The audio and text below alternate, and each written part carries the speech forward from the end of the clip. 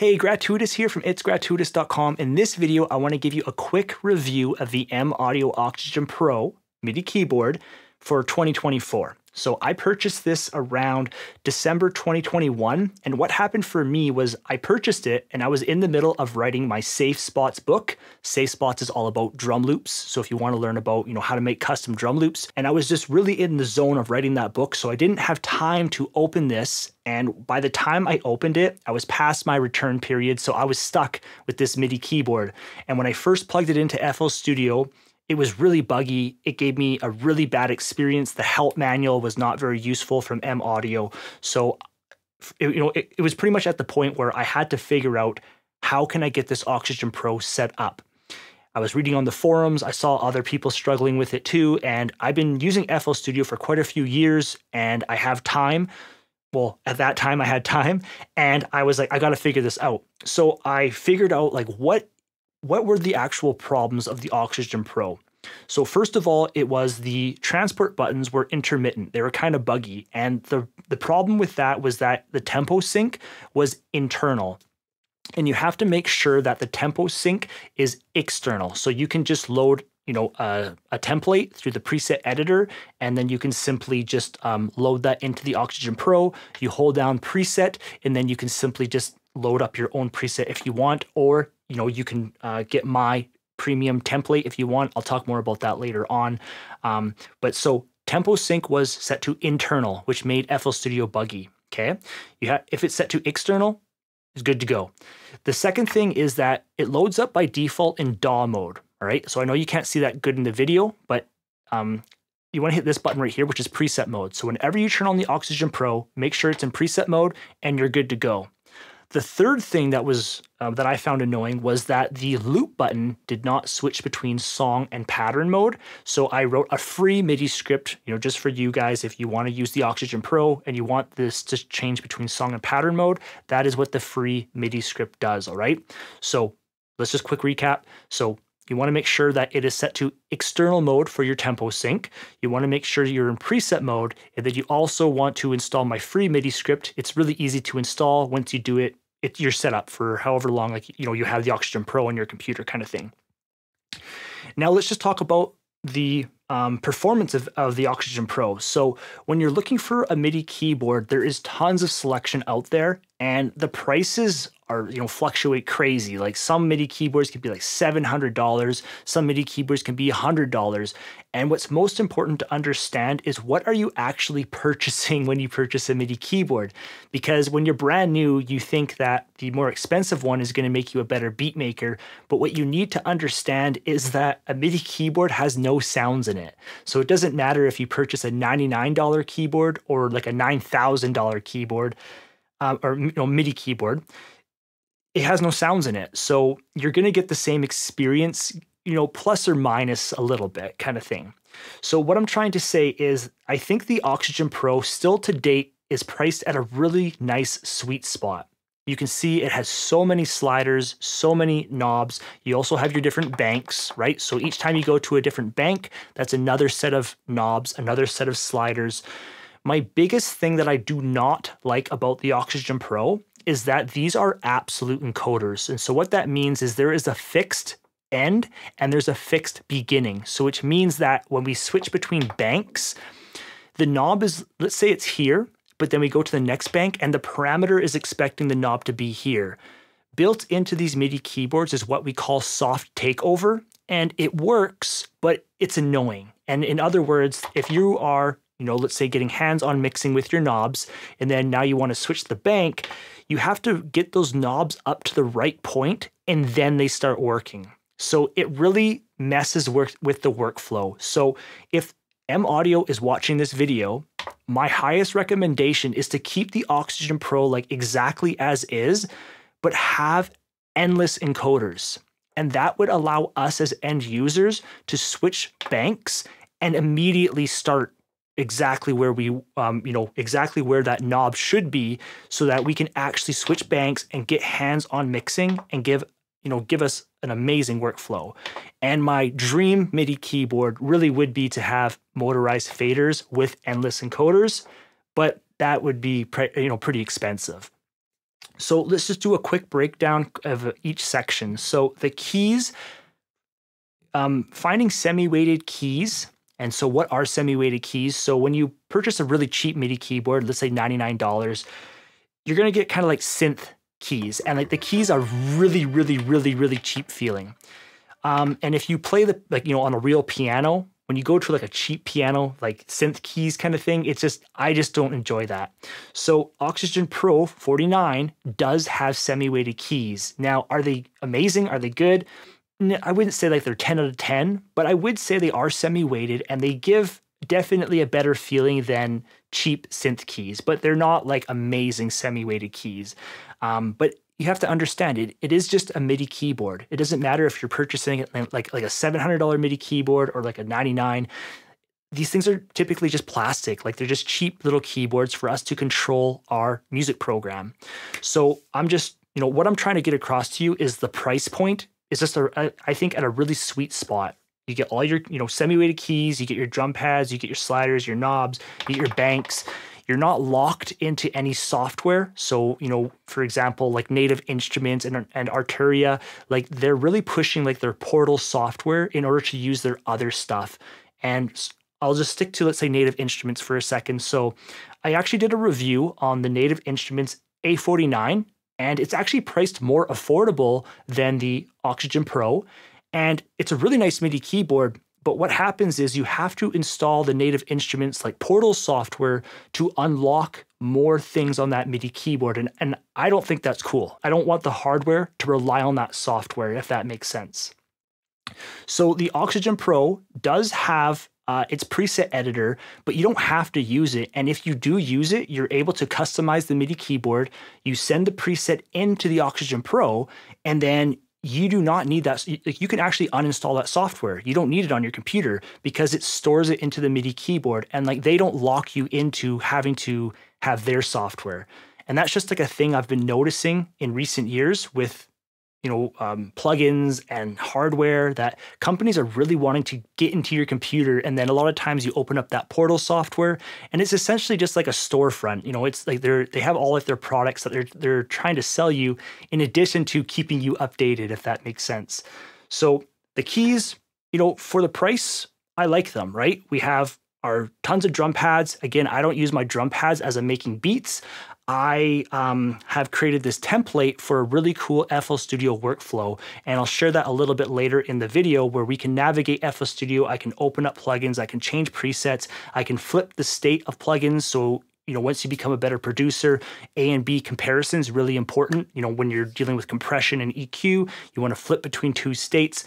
We can do that right off of our drum pads. Now, closing out, a couple things I want to say before I finish off is, again, I purchased this near the end of 2021, and then, you know, now it is May 11th, 2024, and I've had a really, really good experience with this MIDI keyboard. One thing I do want to say is there was a time where a couple of these sliders would start changing numbers randomly, right? And I saw some reports online of other people also experiencing this, but it has gone away, and that was concerning. I didn't like that, but everything so far has been really, really good. Like, you know, if I move my sliders or anything, nothing's changing numbers, you know. And so what I'm saying is, like, it was starting to change by itself, and that wasn't like, that was just kind of a sign of things are starting to fail, but it has like recovered, and right now it's rock solid with this template. And I've really enjoyed my Oxygen Pro experience. Now, one thing I promised you know, everyone on my newsletter is I will be purchasing a new Oxygen Pro to ensure that M Audio hasn't changed anything, because a lot of times companies, they kind of change a model sometimes without announcing like it's a generation 2 or anything. And so I will purchase a new Oxygen Pro for you guys, and I will do an in-depth review and my experience about, you know, unboxing it, plugging it in, installing it, because, you know, if you guys are watching my FL Studio courses inside of my platform, I want you to get the experience I get with FL Studio. There's a lot of like reading, a lot of learning you have to do, and I've gone through all that, and I want to speed you up. So if you get the Oxygen Pro, as well as if you have my FL Studio template, and you're part of the platform, you can learn super, super good because this is my actual workflow. Now, let me just quickly load up FL Studio and I'll give you a quick sneak peek, or not really a sneak peek, but just kind of a quick overview of the drum pad workflow in FL Studio. Okay, so the first thing I just want to quickly share is I have a help area for this Oxygen Pro. I've been working on this Oxygen Pro template for a couple years now, and I've got a lot of questions over time, and I just created a dedicated help area for you. So visit itsgratuitous.com, go to the help area, and here is the help area for the Oxygen Pro, and here's a whole bunch of help articles for you, okay? And this is all about the M Audio Oxygen Pro template for FL Studio by me, Gratuitous, and again, you can learn more about it. And so this is the package that you would actually receive. You get MIDI scripts. So this comes with a free MIDI script, which is available to you, and that one fixes the transport buttons. It also comes with a premium MIDI script if you want this drum pad workflow, which I'll explain. It also comes with 2 different versions of the templates. Version 1 is just the basic experience of a MIDI keyboard in FL Studio. For example, if you actually like using your drum pads for the kicks, the claps, all that stuff, you just use version 1. If you want to follow my drum pad workflow in FL Studio, then you're going to be using the what I call the latest version, and this is the drum pad layout. Okay, so if you want the drum pad layout, you have to use version 3, okay, or the latest version. You have to use both MIDI scripts. The free one is just for the transport buttons. The premium one is to get this drum pad experience, and again, we have to import that with the preset editor and stuff. And so in FL Studio, you can see I set it up just like this. We have the Oxygen Pro. The premium goes here. If you don't want the drum pad workflow, you just want to have a basic MIDI keyboard, then you're just going to set it up just like this, okay? But I do want to share just quickly how it works. And then here is the MIDI in 3. So this one always needs to be on because it fixes the transport buttons. So as you can see up top here, we hit like the loop button. It changes between song and pattern mode. You can hit play, pause, stop, record, all that stuff, okay?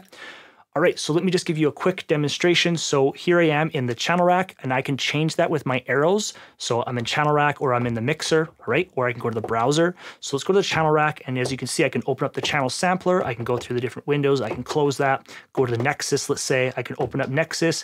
You can see I can kind of go to my different presets, and that's all off of the drum pads. If I hold it down, you can go faster, all right? We can go to our different categories. Let's say we want to go to, like, let's say, let's go strings. Okay, so I'll go strings, go to the categories, and then I can select the preset. What's really awesome about this is my hands are up here, right? And I can come over here to the slider and I can turn up and down the volume. You see up here? So this is just a part of the workflow that once you're starting to make beats, if an instrument is too quiet, you are going to struggle to make a catchy melody. So you want to make sure that the volume is at a sweet spot, and you can do it just right here, right off your hand.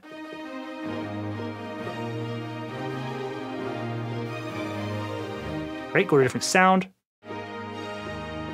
Let's say we want to go to a piano now or something, right? So I load, or one sec. I'm gonna go down to the, let's say a piano. Okay, all right, so again, I'm gonna close that. Let's say we are in the mixer. You can see I can kind of go to the mixer. I'm gonna load up a plugin here. I can get my hands on mixing. So, forward, back, all that kind of stuff. I can change my mixer presets. And again, I just want to quickly share a powerful thing that I now have here for you in version 3 is I have the global link file. So if you are new to FL Studio, when we set up FL Studio, you can right click and you can go link to controller. This is what's called a project link, and it's only for this project.